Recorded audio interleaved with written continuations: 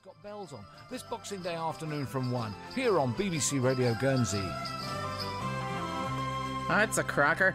This is BBC Radio Guernsey. I'm JKT. Are you sitting comfortably?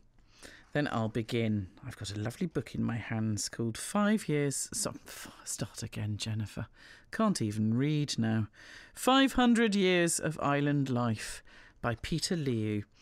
And I just turned randomly to page 149, and it goes like this. The century not only saw this great artist and 2 visits by our Queen, but the island also hosted the great writer, Victor Hugo.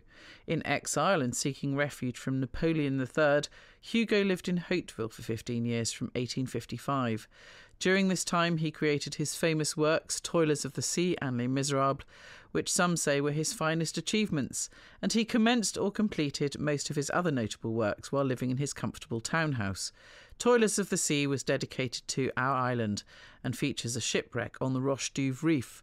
It brings to life the challenges we islanders faced as the age of steam engines and industry threatened to engulf us. The view from his study, perched at the top of number 38 Rue Hauteville, extends across to his native France, and on a clear, sunny day, he must have seen occasional reflections off the glass of French houses, a poignant reminder of his refugee status.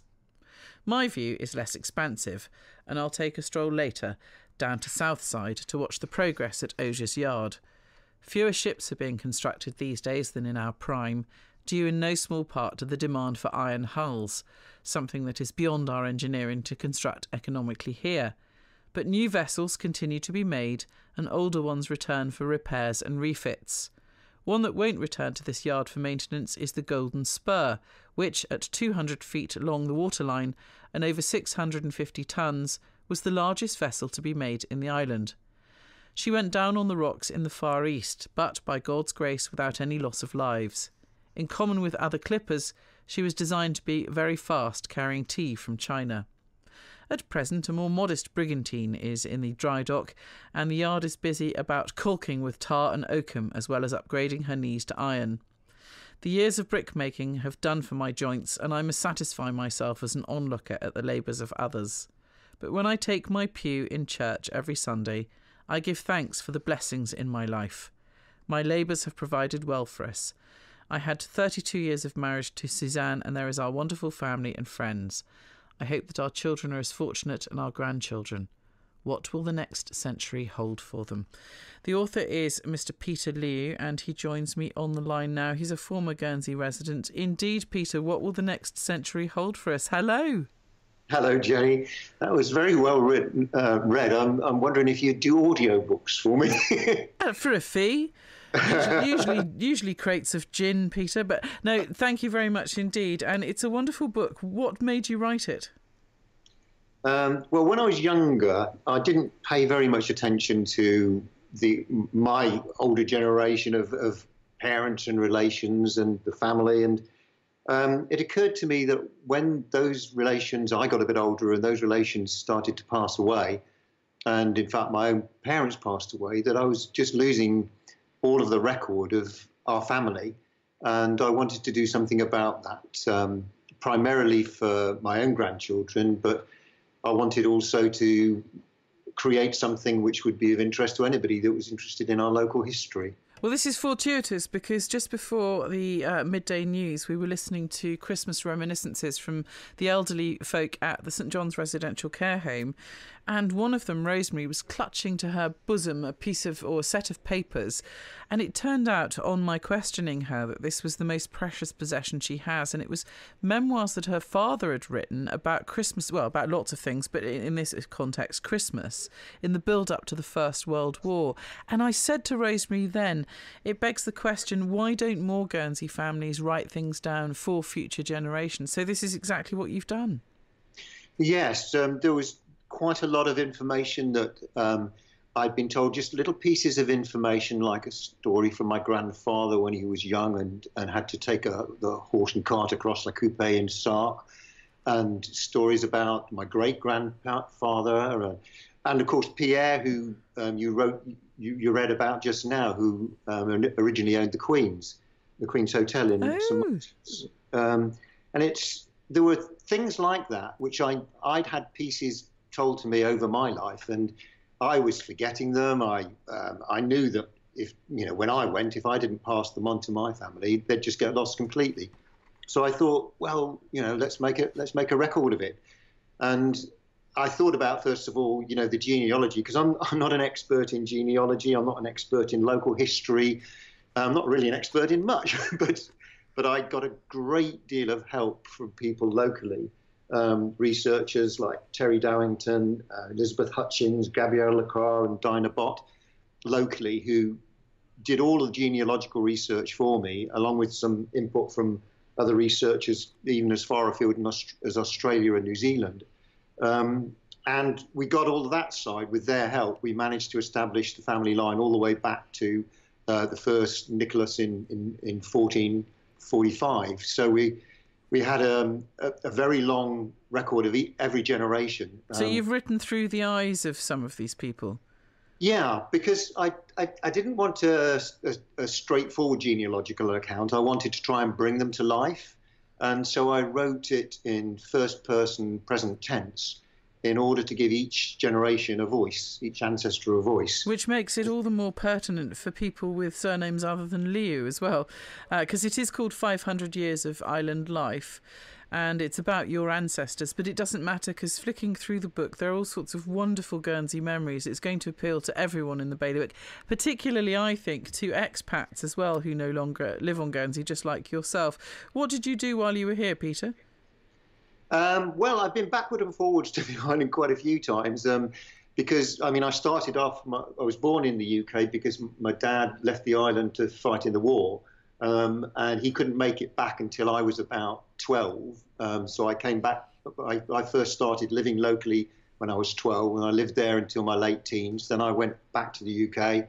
Then I came back to the island again for a number of years and worked in what was then PA Associates, who was the Microfilm Bureau. Then I left again for a number of years and came back, and I was last there about 8 years ago working for ITEX, that was. And so I was in the IT industry. And then I've been back here really because my family's all over here now, which is a bit ironic considering the book that I've just written. I'd love to be back in the island, but I also love my family and I need to be near them as well. There's some wonderful photographs in the back of the book as well. Lots of memories of various different elements of Guernsey life and some old Guernsey photographs as well. It really is a joy to behold, including a couple related to the Royal Yacht Britannia, which we remember so fondly coming into waters just outside St. Peter Port. Yeah, that was one of the most memorable days of my life. It was in 1957, and my grandfather had been working on an old steam cutter, and he was the stoker on it because he'd been a stoker in the Navy. And he took us out to meet the Britannia, and we went out there, and he parked his little steam horn and everything. And I think that was, that began for me a love affair with boats that I've had all through my life, right up to this day, I still have. I just absolutely adored that old boat and that day out going around. And the story was, and I can't really remember because I was only 7, but he blew the whistle on our little steam cutter and the Britannia replied. Oh, fantastic. Might have been a coincidence, but... Isn't that wonderful? Not to a small boy, though. No. Just wonderful. And you talk about the tomato industry, you talk about Tektronix, you talk about the little theatre in this book. It is just wonderful. I don't know whether is it for sale in the island? Well, it's for sale online through Amazon. Yes. It's available to borrow from the Prio Library. And if any local bookstores want to take stock, they can get that from my publishing website, acclaimedbooks.com. So what is it? Acclaimedbooks.com. But you can get it. It's called 500 Years of Island Life by Peter Liu. I'm not sure. You might, if you place an order today on that well-known sales online site, Amazon, in other words. I think you might possibly get a delivery before Christmas if you're very lucky. Not sure, but you might try it, or maybe save it for a little bit of January reading. It's just wonderful. You've also published another novel called Rachel's Shoe. What was that about? Yes, in fact, you won't remember this, Jenny, but I did speak to you about it back when I published that. Oh, forgive me, Peter. I talk to so many authors. Of course you do. Yeah, you were very kind in interviewing me about that as well. And it was back in 2008. It was a story. It was a fictional account of somebody who was a young person that was rescued off Alderney, a Jewish girl, by a local lad, and their life together. And how she eventually escaped the island, and it was a bit of a thriller. It came out. It was exactly the same year as the Guernsey Literary and Potato Peel Pie book came out, which had rather more money than the publisher that I had at the time, and it was quite interesting because my initial reaction was I was a bit disappointed that another famous book had come out about that period on the island at exactly the same time. But then, of course, that book created such a stir that a lot of people ended up wanting to know more about the occupation, especially in America, where they didn't really know that it had even happened. Well, we've just interviewed an author in the last few days called Lara Dearman, who's with a fantastic publisher. She's got an amazing editor. She's already sold the rights, I think, to ITV for her book. It's called The Devil's Claw. And it sounds fantastic, but she's from Guernsey. She used to go to the ladies' college, and she now lives in New York City with her husband. And she said that every time she mentions she's from Guernsey, American people actually say, "Gee, hold on a minute." They call their mum and say, "I'm actually speaking to someone from Guernsey." So you can tell how important Guernsey is to the wider audience, and perhaps you might get some tourists off the back of it if we can sort one or two blips out. Move on, Jen, before you get heated. Now, Peter, just before you go, I want to ask you if you miss Guernsey at Christmas time. Oh, yeah. I miss Guernsey all the time. I love the island, and especially at Christmas, but I guess probably more in the spring, walks on the cliffs and things like that. It's such a beautiful island. You're also incredibly lucky to live there.